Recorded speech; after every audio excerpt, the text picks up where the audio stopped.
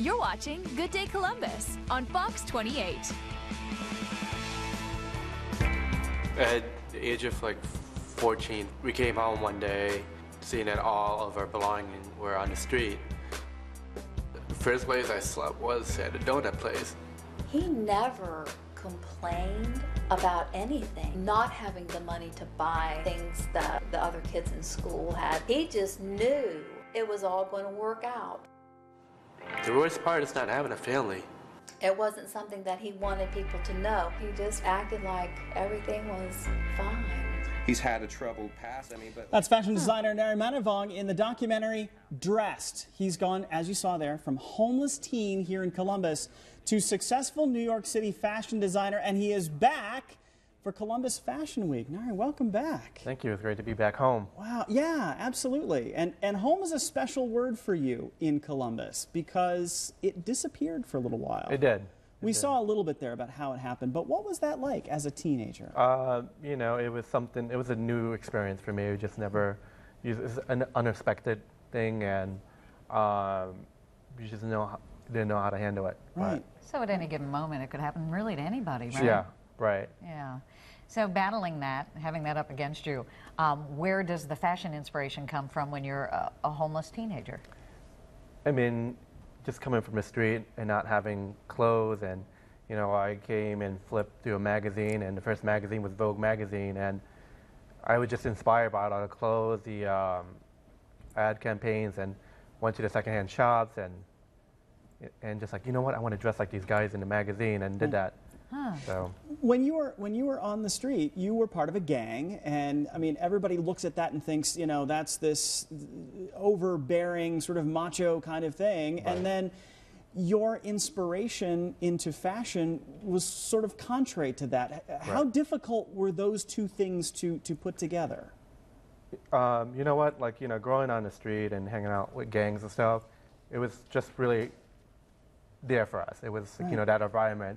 You know, we grew up in a really urban, low-income housing, and it just, that's what we knew. Right. And that's how we grew up into it. And from there, after I discovered, like, Vogue magazine, it just really changed my whole... It was an escape. It was an escape. You know, it brought, like, a little bit more happiness for me. It was a little bit more disguise, and I was able to change that and create something, you know, I truly fell in love with, and create a career with it. Wow. Did you have to have any technical training for that, or you just kind of fell into it? I fell into it, you know, after discovering that magazine. I was like, you know what, I'm going to go to the library, and I got books on sketching, I got books on how to sew, and I did it all on my own. And being, you know, I self-taught everything about being a designer, and I took that and went to New York and used it in a network a lot. Yeah. And here you are. And here I am, yeah. Let's bring Amy in. Amy is a model who is, this is one of your designs. Yeah, this is the new collection from the spring 2014.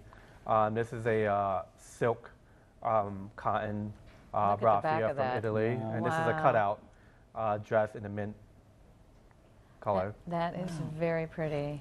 And so when you, at this point in New York City, find yourself up against all of those names that people see daily in the stores, what is it like to be able to put something up against them? You know, you appreciate the moment. You take it all in, because, you know, these are designers.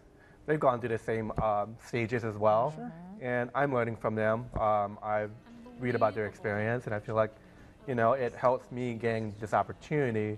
So again, you know, I take those knowledge and I build out of it and grow into a business. That's great. Now, you're the featured designer for Fashion Week coming up this week. And what have you found from the actual style groups here in Columbus? Do you find that same level as you see in New York City? There's a lot of talents here in Columbus.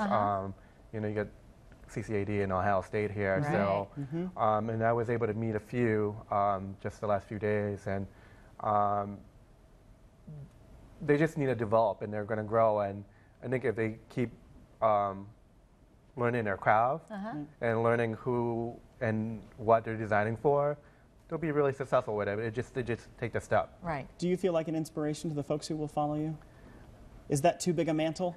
You know, I just try to give them a lesson that I learned, and if that inspired them, I'm honored.